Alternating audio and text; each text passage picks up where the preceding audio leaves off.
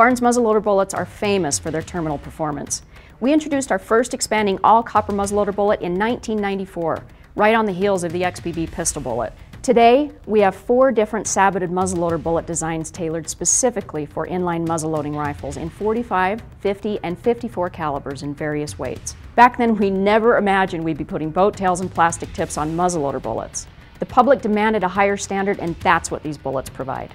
The Spitfire TEZ bullet features a blue sabot that loads easily into muzzleloaders with tight or fouled bores. Barnes muzzleloader bullets use sabots to ensure a tight fit with the bore. Sabots help prevent gases from leaking past the bullet before it exits the muzzle. To compare how other muzzle-loading bullets stack up against Barnes copper bullets, we used a reduced charge to simulate a 100-yard impact when loading 3 different types of muzzle-loading bullets. We then fired each bullet into a 3-inch thick block of gelatin. This conventional cup and core bullet separates completely into an empty jacket, lead core, and tip. The result? Poor performance, even in a relatively soft target. Barnes TEZ muzzleloader bullet fully expands, yet retains its weight for deep, dependable penetration.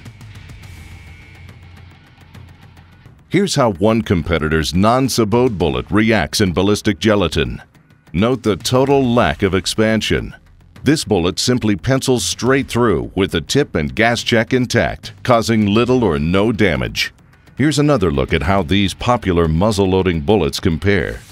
Which bullet would you put your confidence in? Barnes gives you reliable shot-to-shot consistency combined with exceptional accuracy and terminal performance. There's no deformance when you use Barnes muzzleloader bullets. These flat-base bullets deliver the same match-grade accuracy all Barnes muzzleloader bullets are famous for. Results tell the tale.